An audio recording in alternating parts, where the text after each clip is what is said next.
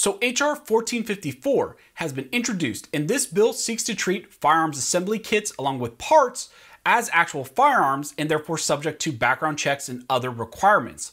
So let's talk about this. But real quick before we jump into this video, if you think that the federal government needs to stop trying to infringe on our Second Amendment rights, go ahead and hit that like button and subscribe. I also want to give a shout out to two of the main sponsors of the channel, the first being USCCA. Through your membership, you get training, education, and self-defense liability protection. So if you carry a firearm, I highly recommend you look into companies like USCCA. That's who I recommend, and I'll put a link to them down in the details section. I also want to thank Safe Life Defense. They offer some of the best and most affordable body armor and other products out on the market. They are currently having their 5-year anniversary, so you can get some additional discounts right now if you purchase their products.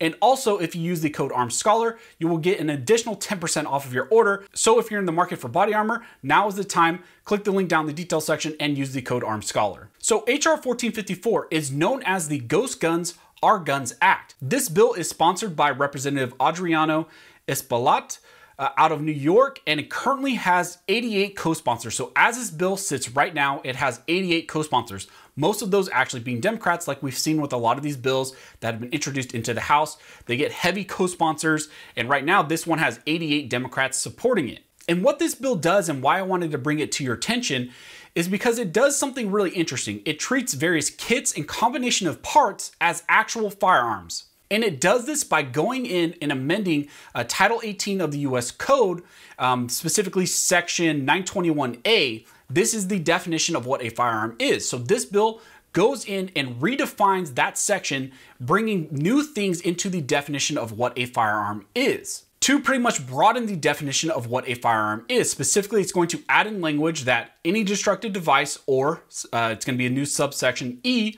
any combination of parts designed or intended for use in converting any device into a firearm and from which a firearm may be readily assembled. Regulation of 80% lowers, or so-called ghost guns, has been heavily in the news right now. The Biden administration has been really focused on trying to regulate 80% lowers. Even before he was elected, he said that he wanted to be aggressive on ghost guns and 80% lowers. This is another bill which does that in a different aspect. What it does is it broadens the definition of what a firearm is, and how it does that is it expands the definition of a firearm to include various kits and parts kits to be actually considered to be a firearm. And why this is concerning is because we don't know how broadly they're going to use this language. Are they going to limit it to only buy, build, shoot kits? Or are they going to say any combination of parts that you go online and purchase could actually be considered to be a firearm, and then subject to regulations that actual firearms are, like background checks, like serialization, waiting periods, things like that. This isn't a novel topic. For example, the state of California tried to do something like this very recently in actually requiring firearms precursor part vendor licenses. Initially, there was a bill, and the language of that bill was targeting various actual parts and was trying to treat them as firearms and subject them to being purchased only through licensed precursor part vendors. The state of California was trying to say, if you can use these parts to build a firearm, we want to regulate them like firearms. There was a lot of uproar on that initial language, and eventually it was changed to only include actual 80% lowers. That bill was actually passed in that iteration, only targeting 80% lowers, and then was also expedited last year through SB 118, pushing that firearms precursor part vendor licensing requirement up to July 1st of 2022. So in the state of California coming in 2022, individuals can only purchase 80% lowers from licensed vendors. But in that prior iteration of that bill, they were trying to require that for all firearms parts, including triggers,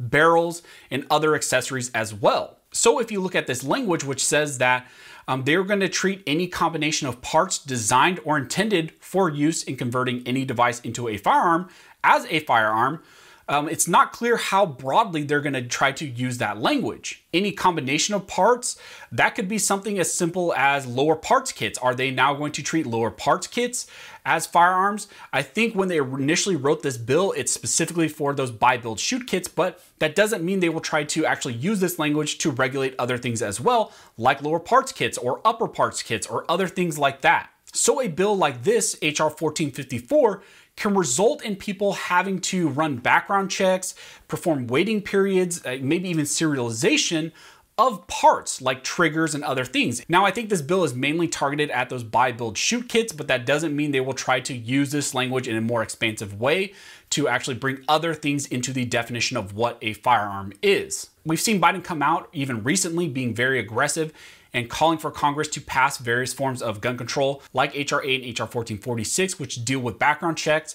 But something like this, H.R. 1454, could be another way to achieve a goal which he's also been focusing on, which has been so-called ghost guns or 80% lowers. He said himself that he would like his administration to target through executive actions so-called ghost guns, and he wants the ATF to bring 80% lowers within the definition of what a firearm is under the Gun Control Act like we see here. But that could be coupled with this bill as well, because now you have this bill teed up in the House and could potentially be passed like we saw H.R. 8 and H.R. 1446 get passed as well recently. So we need to be getting active out against this bill as well as all those other bills that we talk about on this channel. Make sure you're contacting your local representatives. Let them know you do not agree with this bill. You don't agree with treating parts and various kits as actual firearms because they simply are not firearms. They're just little pieces of plastic, spring, metal. They are not firearms within themselves, and for the government to try to regulate them as firearms is absolutely ridiculous. I also want to mention that next month, May 8th and May 9th, I will be holding an event along with Reno May called the Armed in May event in San Bernardino at the Route 66 Shooting Sports Park. So if you want to come out, meet me, Reno May, shoot, have some good food, meet a lot of vendors. We were having that event May 8th and May 9th. I'll put a link down in the details section for you to reserve a spot and get more information on the whole event. And I look forward to meeting a lot of you guys out there. So if you guys have any questions, go ahead and comment down below and I'll try to answer to the best of my ability. Also, if you guys like this video and like support the channel, one of the best ways to do that is to like, comment, subscribe, and make sure to hit that notification bell because that helps the channel analytics, helps us spread the word about the Second Amendment, also spread the word about 2A infringements like this that are going on in our nation. So as always, thank you all for watching. Don't forget to like and subscribe.